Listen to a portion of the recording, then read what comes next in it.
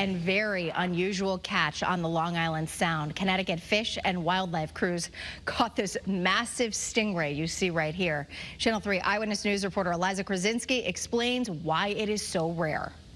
That is crazy. This is the 400-pound adult rough-tail stingray a Connecticut Fish and Wildlife crew caught Wednesday, measuring over 6 feet long and 5 feet wide before a quick release back into the Long Island Sound. Incredible, seeing something that large. Wow. These gentle giants are not aggressive, but they do have a venomous spine on their tail.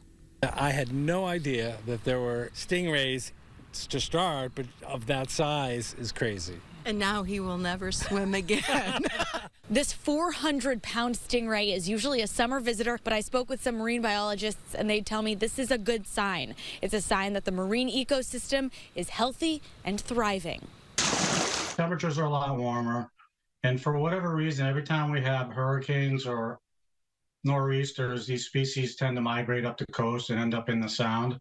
Experts add climate change is also playing a role. A longer, warm water period gives these species more time to migrate. We're seeing changes firsthand with what's going on in the environment through the animals that we're seeing and different behaviors displayed by the animals. Their prey that they typically eat is also changing. In fact, in recent weeks, a manatee was spotted in the Sound as well, initially sighted in Westerly. But definitely a unique call for us and response for our team. While it is relatively rare to see stingrays in the Sound, marine biologists say it's a welcomed visitor.